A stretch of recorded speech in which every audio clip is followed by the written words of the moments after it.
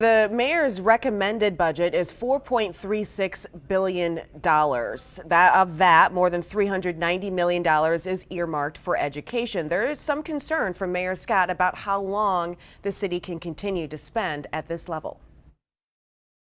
This would mean, as we move out year after year, this would mean tough decisions for the city.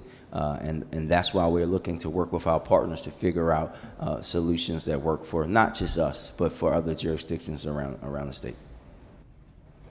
Well, unlike in years past, this budget does not include a major increase for the Baltimore Police Department. However, the proposed budget includes money for the department to hire 5 new civilian positions to the Victims Services Program. This is part of the plan to expand the group violence reduction strategy to the Southwestern and South districts. By 2024, the mayor hopes to make this program one that is citywide. Another public safety initiative funded in the budget involves fire safety. The city wants to create 4 fire safety positions within the fire department. This was a recommendation following the deadly Stricker Street fire back in January of last year.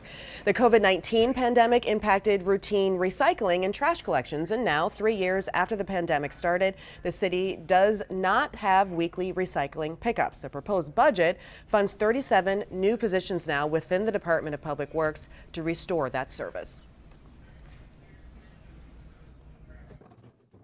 This is about us putting a big effort into that. This is about putting a big effort to make sure that we don't have to continue to borrow from street cleaning or dumping and all these other parts to put people on trash routes and recycling routes. This is about building the capacity in DPW as we work to making sure that recycling and every other service returns to the way that it was before the pandemic.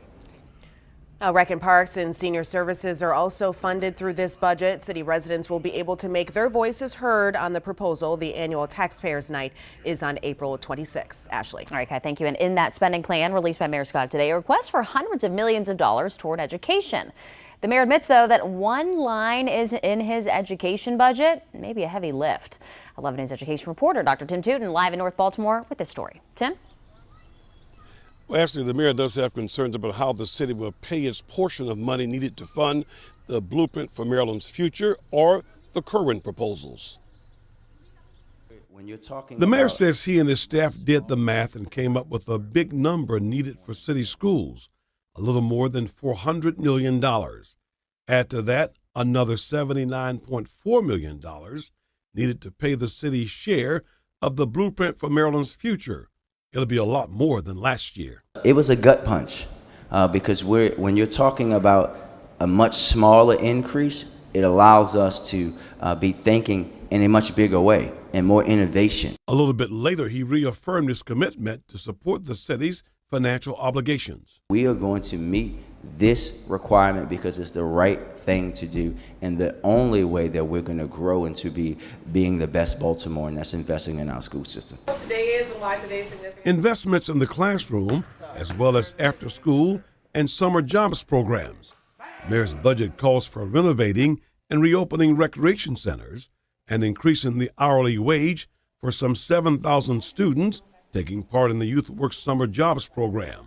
He also plans to extend school-based violence prevention programs. I think that it really speaks to the dedication and the value that the city is placing on young people. The head of the Parent Community Advisory Board believed the mayor's budget must go beyond dollars and cents and also focus on accountability. We want to make sure that it is getting into the hands of young people and that it's really supported in the way that it needs to be. Dollars they hope will start rolling in as early as this summer to support programs to help students catch up.